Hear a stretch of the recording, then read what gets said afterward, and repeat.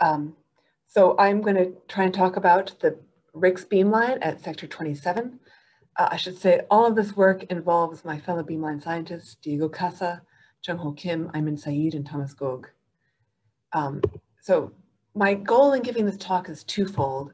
So first, I would like to attract new users. I think there are a lot of scientific questions that, or a lot of scientific problems out there that RIXS could provide some answers to. And I think, I'd like to get those people here. And I'd also like to update our existing users about what we're doing as the APS is upgraded. The instrument will also be upgraded. So I'd like people to know what we have planned. So I'm going to start with a lightning fast introduction to RIXS and the sector 27 beamline. I'm going to then talk about energy resolution. So I'm going to start by talking about what energy resolution gets us as scientists. What additional science is permitted when you improve the energy resolution. I'm going to take advantage of this moment to also give a little bit of a smorgasbord of experiments that people have performed, because I think they might inspire someone else with a similar problem to do a similar experiment. Then I'm going to talk about what in specific we're doing to get better resolution at the instrument. Then I will move on to talking about sample environments. This is something we've gotten into more in recent years. It really improves the number of knobs that people can turn and the different systems people can look at. So I'm going to talk a little bit about fields, high pressure experiments, and I'm going to spend a little bit of time talking about uniaxial strain. I'm going to focus a little more on uniaxial strain because I think it's a little more, atypical than high pressure or fields. And I'm going to finish up briefly by talking about spot size. So we're going to have a much better focus thanks to the upgrade. And it's what new experiments will be possible with this. So start with this overview of resonant inelastic X-ray scattering. So we are a hard X-ray beamline. RIXS beamlines are divided up, and I would say most beamlines are divided up into 3 energy ranges. So there's soft, tender, and hard X-rays. This matters for RIXS beamlines because the energy range you have determines the absorption edges you can access. So in particular, hard X-rays are very good for 5D transition metal L3 edges, rare earth element L3 edges, and 3D transition metal K edges. There's no fundamental difference in what RIXS measures at these 3 different ranges. It's just a difference in the optics, and you really can't get all 3 ranges on one beamline. So just pictorially, this is about where we measure. This is not comprehensive, so if there's doubt, talk to us. We measure, 5D L3s, rare earth, many of the rare earth elements. We have a new neodymium analyzer. We measure K edge for 3D transition metals. I would say for most experiments, L edges are preferred, but there are special cases when you would want to use the K edge. So, for example, 99 or 95% of copper experiments are performed at the L edge. But if you, for some reason, wanted to use a higher photon energy, you wanted to look in a diamond anvil cell, if you wanted to have a larger range in reciprocal space, that would be a reason to measure at the K edge, which is higher energy. Just to quickly outline the RIXS process, I'm going to talk about direct RIXS. There's also an indirect RIXS process, but I'm just going to ignore it because this is a very broad-ranging talk and not everything can be talked about, unfortunately. So direct RIXS is a 2-stage process. So a photon is shot in. It excites a core level electron to an unoccupied state in an unoccupied valence state. Then a bound electron drops down and to the core hole, and a photon is emitted. We measure the momentum and energy change of the photons. So a couple things to note here. This first step is where the elemental sensitivity comes in, because you tune the incident energy to a particular core level. So that's nice because you know your results relate to that particular element. And then RIXS is sensitive to both unoccupied and occupied states. If I were to describe it in one sentence, I would say we measure local and collective electronic excitations. Some of the excitations we measure are phonons, magnons, DD excitations, and charge transfer excitations, not all on one spectra. This is a typical RIXS spectra. This is a fairly recent measurement. It's an iridate. So here you can see the elastic line. Many of the photons don't lose any energy. They're just in and out. So that lets you zero, it sets the zero for energy loss. And out here at about 0.7 eV, you can see an excitation. This happens to be a DD excitation. So it's the energy difference between an unoccupied and occupied D state. So now I'm going to talk about what energy resolution gets us as scientists, what experiments it allows, and what improvements in energy resolution will allow. So I'm going to start by taking a step back. So there's always this trade-off, right, between energy resolution and counts. So the tighter your energy resolution, the fewer counts you have. And there's this tension between, wanting a really good energy resolution and making the experiment very clean and being able to take the data in a reasonable amount of time. And that has in some ways inhibited very tight energy resolution. This constraint is about to change dramatically. The APS ring is being upgraded. It will be shut down for about a year in 2023, beginning in 2023. But the ring upgrade is going to give us a lot more count. So there'll be a 2 to 3 orders of magnitude increase in brilliance. Brilliance is sort of a term of art for synchrotron people, but it's what you want. It's more photons, less divergence, less bandwidth. There will also be coherent flux after this ring upgrade. I don't know how RIXS will use this, but I'm going to mention it in case someone here has a good idea they want to share. Along with this ring upgrade, the RIXS instrument will also be upgraded. It will be upgraded to allow better energy resolution. We'll have more sample environments, and there will be a tighter focus at the sample. So the spot size on the sample will be smaller.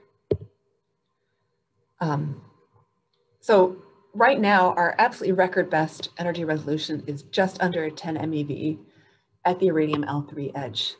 In the last couple of years, we've done a lot of work on iridium compounds, so there's been a lot of focus on improving resolution here. It's one of the tricky things about running a resonant beamline is that, for every optic, you need to do many different energies. So you can't just have one optic, and you can't just have an optical scheme that works at one energy.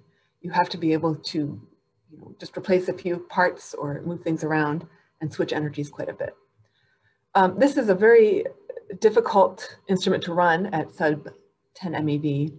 It's really expert user only right now. It's just not something we can teach people to run within a couple hours so that they can do an experiment. So after the upgrade, this is planned to be a user instrument. So it's something to look forward to. So with this 10 MeV resolution, this beautiful measurement was done where a magnon was measured at the iridium L3 edge, about 40 MeV. You can see here's the elastic line, and here's this beautiful magnon peak. Just to show how far we've come, I wanted to compare that to this 2008 measurement at 120 MeV resolution. This is a bimagnon measured at the copper K edge. I was a postdoc for John Hill when this paper was in the works, and I remember what a tremendous technical effort it was. You can see this is a tiny bump on the side of a huge elastic line. Each of these scans took 12 hours. It was a tremendous effort to make sure that this bump was a real feature of the sample and not, some optical aberration or noise or something like that. There are a number of reasons why the spectra on the right looks better than the spectra on the left. There's a more favorable geometry on the right, which wasn't possible in 2008. There is, it's the L edge.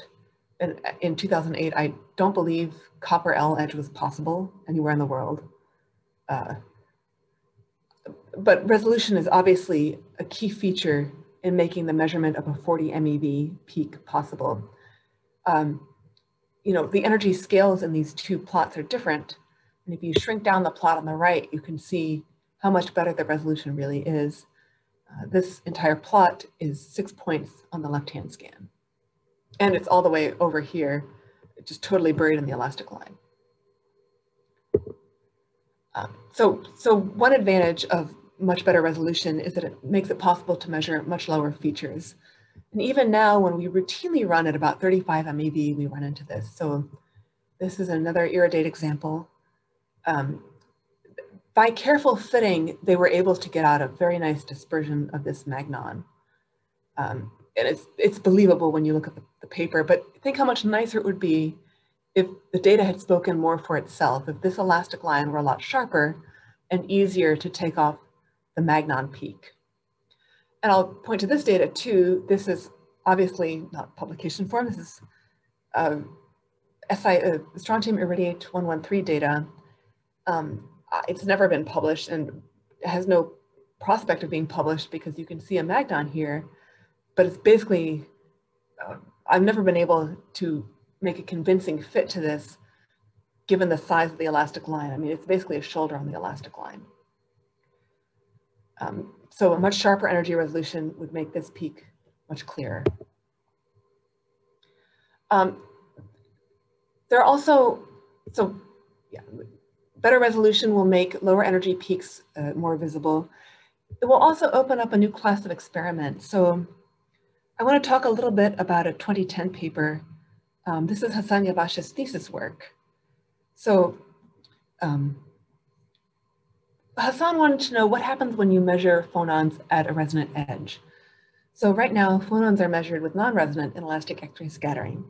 It's a fixed optics to about 20 keV typically, and the resolution is 1.5 MeV-ish. This is done here at sector 30, at ESRF, at many different synchrotrons around the world. I mean, Alfred Barron, of course. But measuring it at a resonant edge was a new idea. So Hassan manufactured some special optics to allow what was at the time ultra low resolution. So he was able to measure 38 MeV resolution at the copper K edge. This is, by the way, shortly after this measurement, 120, this measurement, I keep pointing at the screen, 120 MeV. So you can see what a tremendous accomplishment 38 MeV was at that time. Now, phonons range in energy from about 0 to 200 MeV.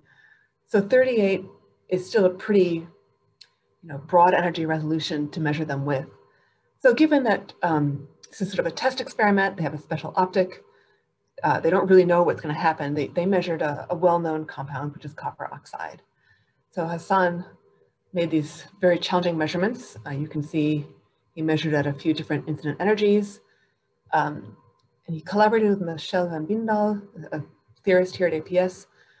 And their basic conclusion was that the intensity of a phonon peak at the resonant edge is proportional to the amount of electron-phonon coupling.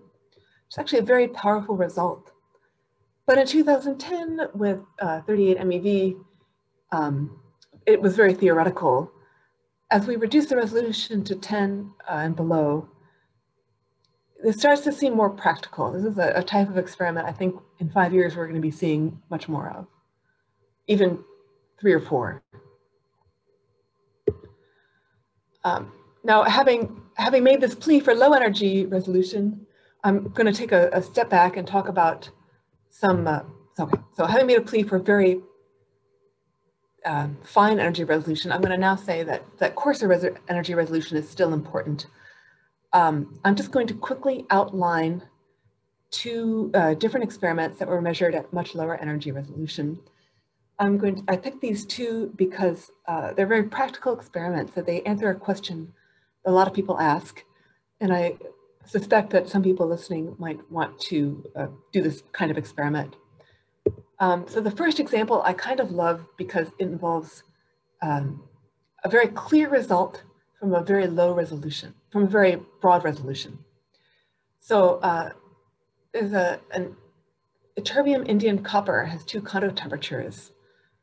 At 43 Kelvin, there's some kind of valence transition, and at the low temperature, there's a much higher Kondo coupling. In 2002, ESRF did a measurement at 1.3 eV resolution, and they saw this very exciting result. So this is measuring ytterbium emission above and below the transition temperature. So there are two things. So there's a big change in the spectra. So clearly ytterbium electrons are important in this transition. And the interpretation of the spectra is that there's a lot more ytterbium 2+ below the transition. I should say that this is an ESRF measurement, but this is the type of measurement that's done at sector 20 now, LARIX, which is a beamline that Jerry is quite involved in. This is a very interesting and provocative result. I did want to take a moment here to say why they're doing RIXS and not, for example, APS. So APS is clearly a very direct measure of electrons. So, you know, the APS is very surface sensitive. And a mixed valence state, a system like this, you often have strange surfaces. You can have electronic reconstructions, all sorts of strange things. So APS can be very, very interesting results. And then you want to look for consistency with a bulk technique like RIXS. So fast forward to 2015, Ignace Jarich and Jason Hancock decided to take a look at the lower energy loss spectra of this sample. So they knew to look at the ytterbium 2+ because of the previous experiment. So they tuned the incident energy so they would be looking at ytterbium 2+ states. This is a rather complicated spectrum. The two big things to notice are, so first off, black is high temperature, blue is low temperature, and green is calculation. There is a shift in the spectra, and there's a change in the intensity in the gap. This is all measured with 200 MeV resolution, although frankly, they may not have even needed that, just looking at the data. This is quite a complicated spectra. So to understand what these results mean, they collaborated with a theorist. And the basic answer is that there's a D-band shift in the ytterbium, and that at low temperature, there are 4 times the number of electrons at the Fermi level than there are at high temperature. So that changes the Kondo temperature. So this rather low energy low resolution measurement answered a question about very low energy electrons. The second example I just wanted to quickly touch on is DD excitations in this iridate. So this is the same spectra I showed. It's like a sample RIXS spectra. Here's the elastic line. Here's the DD excitations. The sample has 2 structural transitions, so this represents all 3 phases. Their real interest was to look to see how close to a J effective 1/2 system this is. So they're looking for low distortions, and really what they want here is 1 peak, which unfortunately they almost have, but not quite. And you can see the evolution of the splitting here. This actually was kind of a crazy experiment. It was measured in June of 2020, at which time site access was extremely limited. I wasn't allowed on site. Diego Casa, fortunately, was able to get access. He snuck in one day, or he was allowed in one day, put the sample, which fortunately was already mounted, he put the sample on the displex, turned on the displex and left. So one reason they have such a fine data set here is that we measured the sample for 2 or 3 days because we couldn't get back on site to put another sample on yet. So with that, I'm going to pause and so I hope I've convinced you that better resolution will allow more experiments, but that low resolution is also helpful. So with that, I wanted to pause and take a break for questions. All right, there's several questions. No, they're good questions. It's all good. It's all good. First one is, you mentioned the ESRF result with the 2 Kondo temperatures. Am I remembering that correctly? Yeah. Was that RIXS or was that NRIXS? Okay, that is true. That was NRIXS. Oh, okay. All right. That's fine. Yeah. So then it makes sense that that could be at sector 20. Okay. Yeah. That's fine. I got a little confused there. Fair enough. Okay. So a bunch of questions. One is, what's the natural line width for magnons? I don't, frankly, I don't know. I don't think we are limited by that yet. So we're not at that point. Some of them are very broad. Mm-hmm. So in 113, obviously they're very broad.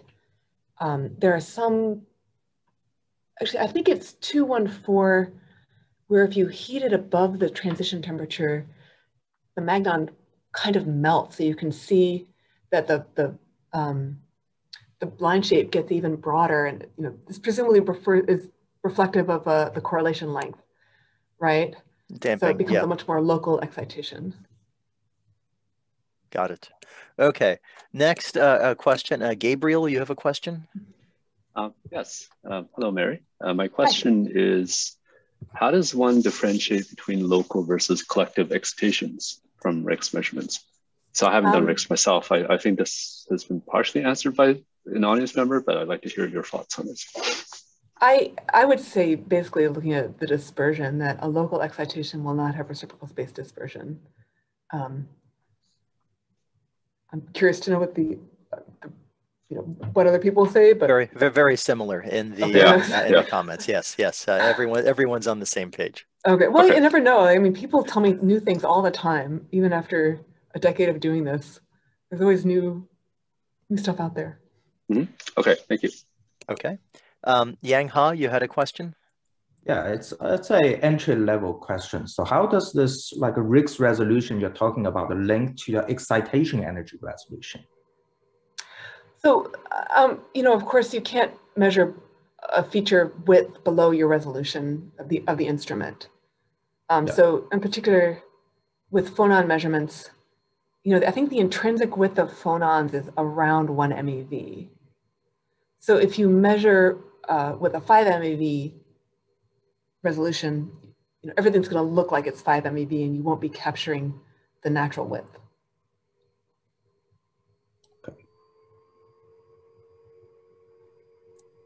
Okay. Does that work for you, Yang Ha? Yeah. Okay, great. Thanks. Yulia, you had a question? Yeah, so I just want to clarify. So all the results you presented, they are for single crystals. Is this correct? I believe so. We do sometimes measure, possibly with the exception of that. No, they're all for single crystals. Yeah, so basically, if we want to utilize this technique, we have to have a nice single crystal material, yeah? Not necessarily. We've definitely done powder measurements. You can run into trouble because, so some of the measurements I presented were film measurements. We can do powder measurements. The technical problem is that the elastic line is a lot bigger for that type of measurement. So if you want to measure, a really low energy feature, it's better to have a single crystal. And of course, if you want reciprocal space resolution, you need a single crystal or a well-grown film or something like that. But yeah, if you have a powder, we can definitely take a look at it. Yeah, so basically what I was going into is perovskites. Yeah, so there is a lot of discussion of perovskites used for solar cells. And I'm wondering if you measured or you're going to present any results for those materials. I'm not, but there's an old paper from Peter Abamonte where he does measure an exciton in lithium something. And it's actually just lovely. He inverts the reciprocal space and energy data to make a real space picture or image of the excitation. But his interest was the technique, not the exciton, although of course you can imagine doing this, measuring an exciton for a solar cell. But they're quite low energy, aren't they? What's an exciton energy in a? This is more kind of general question, because I think there is still a lot of debate on how perovskite-based solar cells work. Some of them are very efficient, but the physics behind that is not very clear. So I was kind of wondering if you are trying to actively contribute to that field. Not yet, but you've gotten me interested. I have to say this is something, gosh, I think Jerry has a student, I think Jerry told me right before this talk, he has a student coming out here to do battery research at the synchrotron. And definitely RIXS has done a bit of, which is non-resonant inelastic X-ray scattering, has done a lot of battery research. But we have not yet. Okay, yeah, thank you. Okay. I'll ask people to keep typing their questions into the chat, and you should continue, Mary. Thank you for taking the questions. Thank you. So I've given sort of a smorgasbord of different experiments. Now I want to talk about some technical details about how we get better resolution. So I'm going to start talking about energy resolution before the sample. So this is my cartoon of RIXS optics. You know, we have photons, we put them through a monochromator. There are focusing optics. The monochromatic focus beam hit the sample. The photons are emitted from the sample, and we measure the momentum and energy change of the emitted photons. Here's our actual instrument. Here, the monochromator is over here. This is our photons come down here, this pipe. This is our mirror tank, sample position, and all of this is for measuring the energy momentum of emitted photons. The energy resolution has several components. So what I want to talk about now is the bandwidth of the incident photons. Talk about this after the post-sample energy resolution later. You know, the focusing, the detector, and things like that are all important also, but I'm just going to skip it. So yeah, let's start by talking about monochromatic, how we make monochromatic photons. So right now, we have sort of two optical schemes for monochromatizing photons. Let me start by issuing a couple of disclaimers. So first off, our primary monochromator is diamond 111. So this gets the beam down from 70 EV-ish, which comes out of the undulator, down to 1 EV-ish, which then goes into the secondary monochromator. All of the changes I'm talking about are the secondary monochromator. And second, when I'm talking about resolution at this time, I'm talking about the resolution of the incident beam, not the total resolution. So with those caveats in place, let me carry on. The first scheme we have is a 4-bounce monochromator. This was originally designed to give 70 MeV resolution and 100 MeV resolution, depending on the choice of crystals. So we have two sets of crystals mounted right next to each other. In recent years, we've also started using the 440 reflection, which gives about 40 MeV. We also use a single channel cut right now. So this is a channel cut diagram. It's basically a single piece of crystal with two faces cut out. The beam hits the first face, second face, and comes out monochromatized. Well, comes out with a tighter bandwidth. For example, we use 844 for iridium L3 edge. It's a very good incident resolution of 15 MeV. The downside is that to change the energy, you have to rotate the crystal, and that moves the beam. Because of course you can see that this distance will change, and it makes the beam move up and down. Going forward, in the immediate future, and by which I mean the end of 2021, we're going to put two silicon 844 channel cuts in vacuum. So this will only be suitable for iridium L3 experiments, which is probably about half of the experiments we do right now. So the incident resolution will be 9 MeV. The big advantage is that you'll be able to change the energy without moving the beam. And the reason is that as you rotate the first pair, you also rotate the second pair, and the movements compensate for each other. In the upgrade, along with the upgrade of the ring, we're going to upgrade our monochromators. So we have sort of two resolution goals. So the first is we want a very wide range where we have pretty good medium resolution, shall we say. So we're going to have 50 MeV resolution between about 6 keV and 12 keV, using different crystals with a different miscut at with a very similar physical setup. It's still 4 bounds. To get even better resolution in a more narrow incident energy range, we can use the 440 or the 660 reflections. And then for the 5D L3 edges, we also wanted to have extremely good incident resolution. So to do that, we're going to keep using this first pair, and we're going to use a different second and third pair. So the outer pairs will both be silicon 222, and the central pair will be silicon 931. This is restricted to from about 10 to 12 keV, which is most of the 5D L3s. This is a different beast mechanically. Six crystals. You know, it's going to take some thought into how to keep it stable. You know, also, frankly, because the resolution is so much better. You know, it's just inherently less stable. So this is sort of our plan for pre-sample optics before the going along with the ring upgrade. Also, there's energy resolution after the sample, and this is something Jerry has done a lot with. So, you know, with the sample emit photons, and we have to measure the energy and momentum. We basically have a different kind of monochromator to measure the energy. So we put the emitted photons through an analyzer, which select a particular energy, and shoot that to a detector. We currently use a diced crystal analyzer. So this program was started by Diego Casa and has been advanced in recent years by Ayman Saeed. This is Ayman remounting our diamond monocrystal.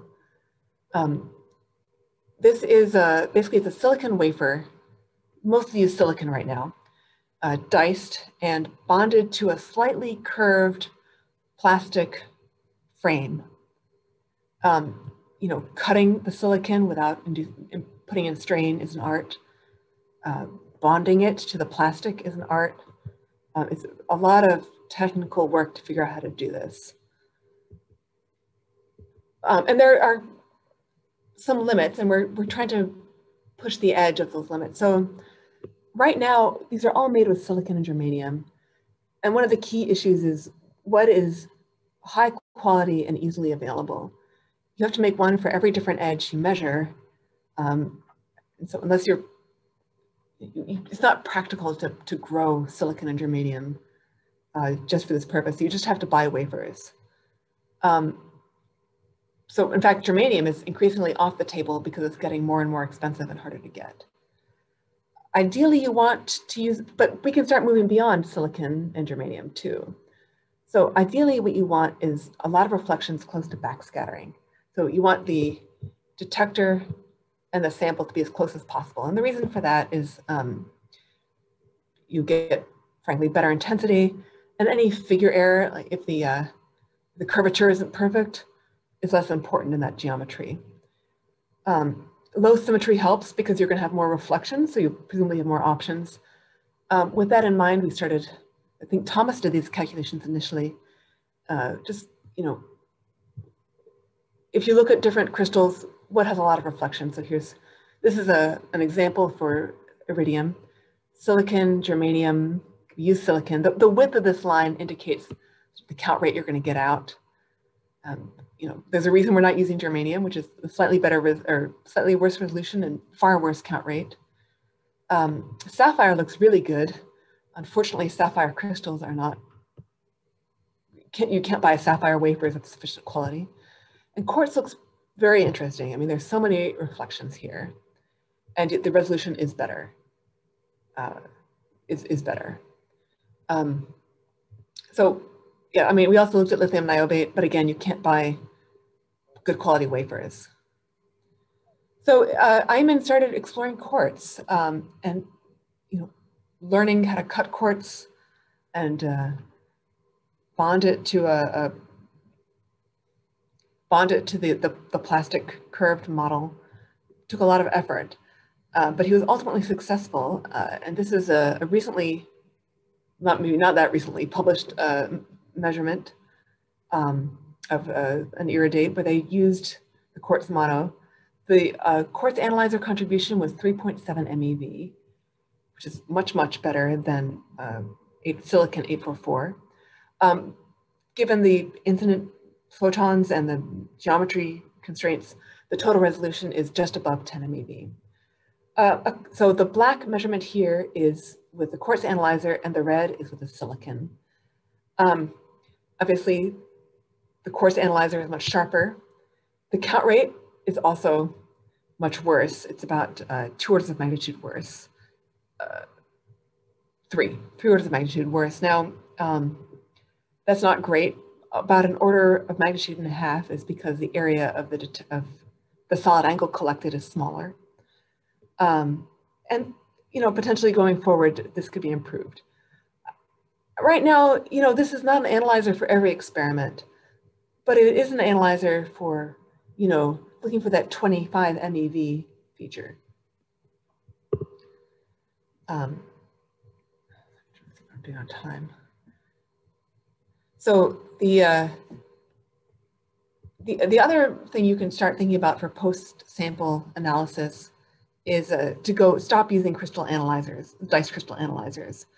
So Jung-ho pioneered this practical application of this optical setup. This is, uses a Montel mirror to collect some solid angle and then uses flat crystals to perform the energy analysis. This system is a whole talk in and of itself, which Jung-ho is much more qualified to give, but they did get just below 10 MeV with it. And this is currently planned to become a user instrument after the upgrade. We need significant mechanical changes to make it practical. So this concludes my section on energy resolution. So I think the energy resolution is going to be getting better. Will allow us to measure lower energy features, and hopefully we'll start to see people measure phonons at resonant edges. I'm just going to talk quickly about exotic sample environments. And to me, an exotic sample environment is anything that is not a displex. So I just would like to start by pointing out that RIXS is a field-friendly technique. My thesis work was on APS, which is a tremendously powerful technique, but it's a photon in, electron out technique, which means you can never do an APS measurement in a magnetic field because, when you measure the momentum and energy of the photon, or the electron that's emitted, it's going to be completely distorted by the electric field. RIXS is photon in, photon out, so you can actually do measurements of a sample in a field. We've done one measurement in a field, and it was both very simple and very clever. So in this case, the sample, they really just wanted to measure it above and below a critical field. This is just a small sample holder, and they glued or attached a commercial magnet in it, the kind of thing you can buy at Home Depot. They were able to get a 2 Tesla field at the sample. And you can see that they measured a magnon. This was a crazy experiment. They needed the 10 MeV for this too. And at 0 field, they basically saw no gap, or they saw a significant gap in the magnon. And then when they applied the field, the magnon softened significantly and pretty much went down to 0. And this was just published, I think, last week or so. High pressure is also something we can do. So this is an example of a time when even if you're measuring copper, where you might think an L3 edge experiment and the soft RIXS is favorable.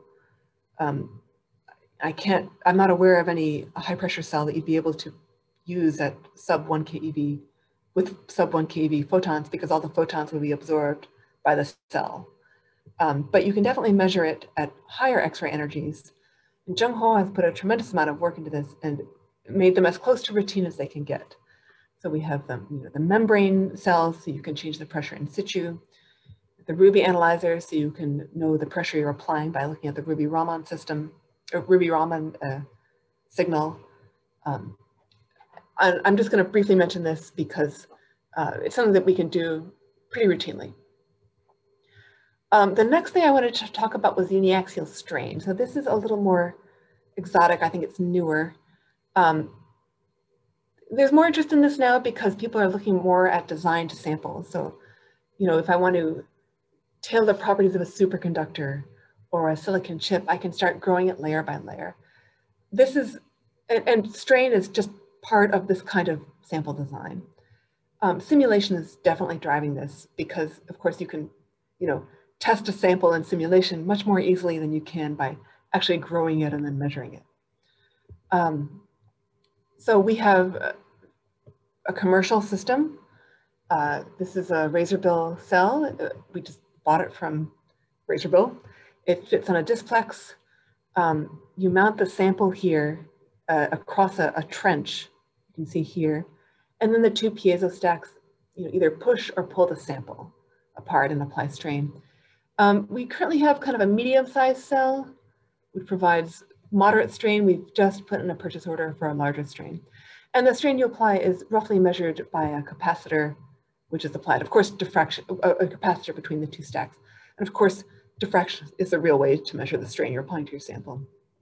This is one solution. I just wanted to mention that there are a lot of individual efforts. This is Schwa Sanchez, who's about to graduate with his PhD from the University of Washington.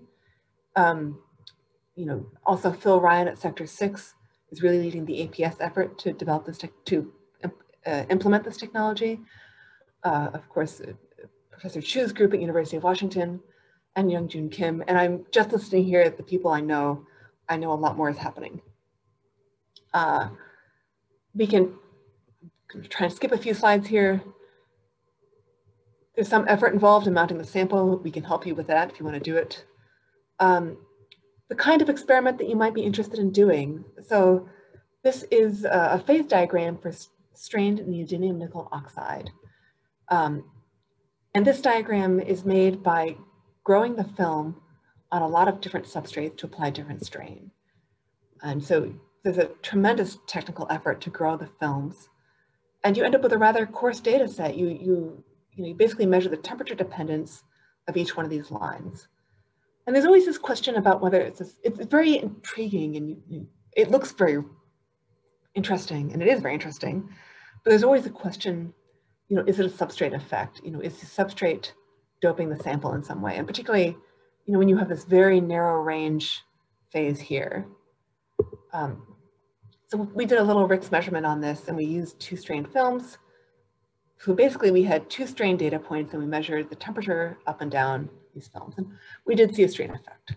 The DD excitation, crystal field splitting, and then there was a change in the occupancy at high and low temperature above this phase transition. But what would be a really great experiment is this. So to be able, instead of measuring up and down in temperature, to pick your temperature and measure across in strain, and that this kind of strain technology is going to allow this. Other things you could imagine doing are perovskite rotations. So, perovskite rotations are really important in a lot of different samples, superconductors and multiporosity. And applying strain can allow you to unwind these rotations. So here's an example where they basically induced an unwinding of the rotations with helium doping, and they saw a really interesting effect here. But if you can do it with a physical method, it's a little easier. For example, you don't have to grow so many different samples. Also, if you want to de-twin a sample, so this is an example where this sample was de-twinned via strain. They had a very clever technique. They basically bent the sample with a cantilever, and then they observed an in-plane resistance anisotropy, which they had never known about before. De-twinning has been observed in using this kind of uniaxial strain at Sector 6. And so this is another thing that one could consider exploring. I should say you have to measure the sample under strain because the twin pattern is restored after the strain release.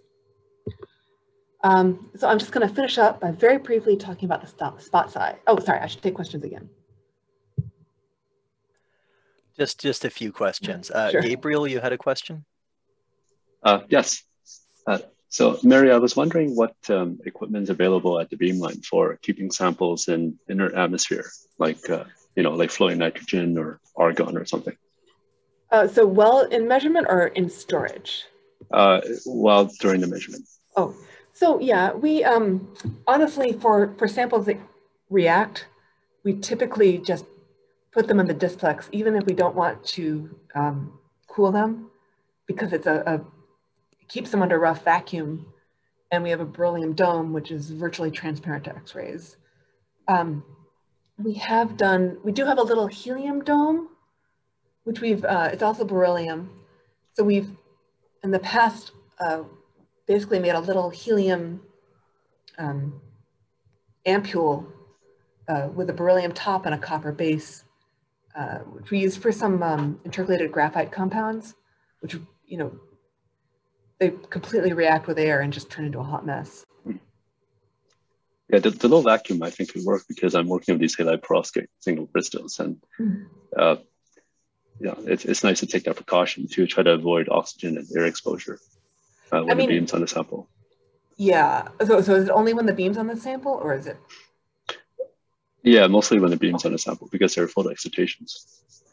Oh yeah, so we can definitely just pop that on the displex and pump on it. We certainly don't want to, we have burned samples in the past. We try not to do that again. Okay, thanks. Matthew Marcus, you had a question? Yeah, I was wondering about X-ray Raman, which of course is a related technique, and would the low res setup be useful for that, or should that be done in some other beamline? I would say in general that's done, so it depends sort of. I can imagine, I can imagine some cases where the energy resolution would be beneficial, but there are other beamlines that have large arrays of many analyzers to give much higher solid angle, and they're sort of more optimized for the NRIXS. But I can imagine there'll be some cases where you're doing like a 3D transition metal L-edge Raman, and you really want to see every little piece of multiplet structure, and that's just outside the energy resolution of the dedicated Raman instruments.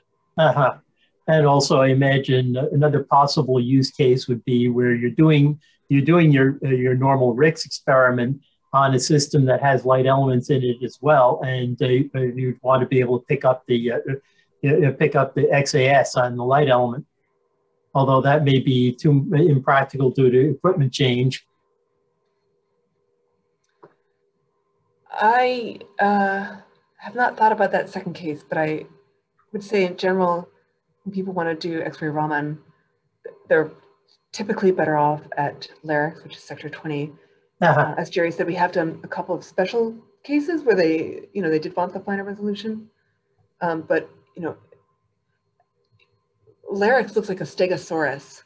They have something like 20 analyzers. We have one analyzer. It's just much slower. Right. Okay, thanks. You should continue, Mary. Okay. Okay, so I'm just going to briefly touch on spot size. So this is something we're getting for free from the APS upgrade. So this is a picture of the electron beam today. So you can see it's quite broad and short. After the upgrade, it's going to be more symmetric. So our spot size will immediately go from about 10 by 40 microns to 10 by 10 microns. This is comparable to our penetration depth in many cases. This is going to make a lot of experiments easier and will make some of them better. So currently when we do a high pressure experiment, the sample is about 25 microns by 100 microns wide. And our beam is the full width half max, 10 by 40. So it's not so dissimilar. We end up throwing away some beam, which is unfortunate. I would say also for film measurements, we go to grazing incidence, and we end up throwing away beam because our 40 micron width just misses the sample. Also for grown samples, it's very hard to make, samples like this uniform over a large area. So the smaller spot you have, the more uniform area you're going to measure. Also for things like magnetic domains, twinning domains, a lot of them are in the 10 to 40 micron range. So when you reduce the size of the spot, you can start looking at one domain. And I took questions pretty late, but that was, by conclusion now. Okay. So first, if you want to measure an electronic excitation, please talk to us. We love new users. We always love exciting samples. We're a pretty friendly bunch. We're going to have much better energy resolution going forward, and we're having increasingly sophisticated sample environments. And so with that, I'll take any final questions. Thank you. That was wonderful to see. It looks like there's a follow-up question from Matthew about source size effects. Yeah, I was wondering if the improved spot size will get rid of some of the source size effect on analyzer resolution and maybe allow you to use a more compact analyzer. I think the source size affects the resolution because it affects sort of the what's going into the analyzer. By a more compact analyzer, what do you mean? Well, the source size effect on resolution is basically it would scale with the spot size divided by the distance between sample and analyzer. So if you say halve the spot size, you'd be able to halve the size of everything. And so you'd have a smaller, lighter analyzer setup in principle. Okay, like yeah, that's okay. I understand what you mean. Yeah, like the stuff that Jerry's done with the mini XAS, the mini XES. Yeah, that's great, by the way. I'm always telling people to go down there when they have that kind of experiment.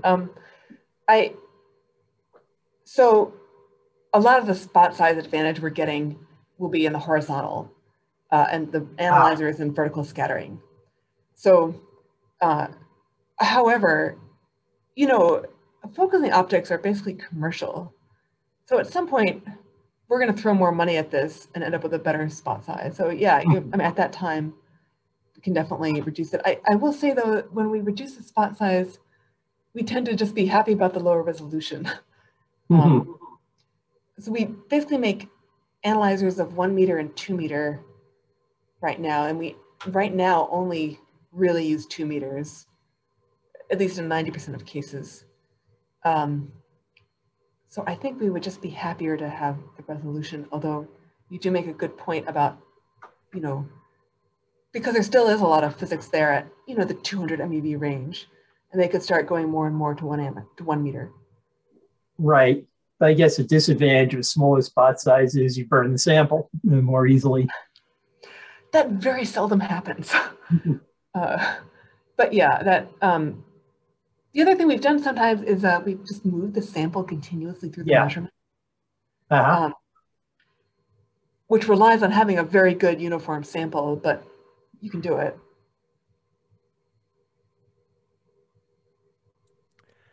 Okay. I had one last question. It's a little bit of trivia, but 10, 15 years ago when I was looking at quartz for quartz analyzers, I was told that the only reliable supply was the remaining former Soviet quartz as it was known. And I'm just curious if that's still the case or if there's modern quartz manufacturer that meets spec. I am confident, although not 100% confident, that there's a modern quartz manufacturer. Okay. Because I can't imagine that I mean, and this is really Ayman's baby. I mean, Ayman would be the person to talk to about this. But I can't imagine that he would go through all the effort of developing this technology with such an uncertain source. Well, there used to be big bools of it laying around, but Thomas, I see you're here. Do you have a comment? Can I actually answer that question? So it turns out that good quartz crystals also make good quartz oscillators for military purposes.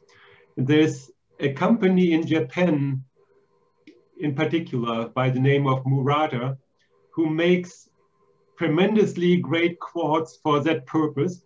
And every now and then, if you get lucky, they will send you a bool for about 5K or 10K. So yes, there are companies that make this, and it's partially very secret. So it's hard to get, but every now and then we get lucky. Very good. Thank you. So I started with one trivia, and it was corrected to a different but more correct trivia. That's great.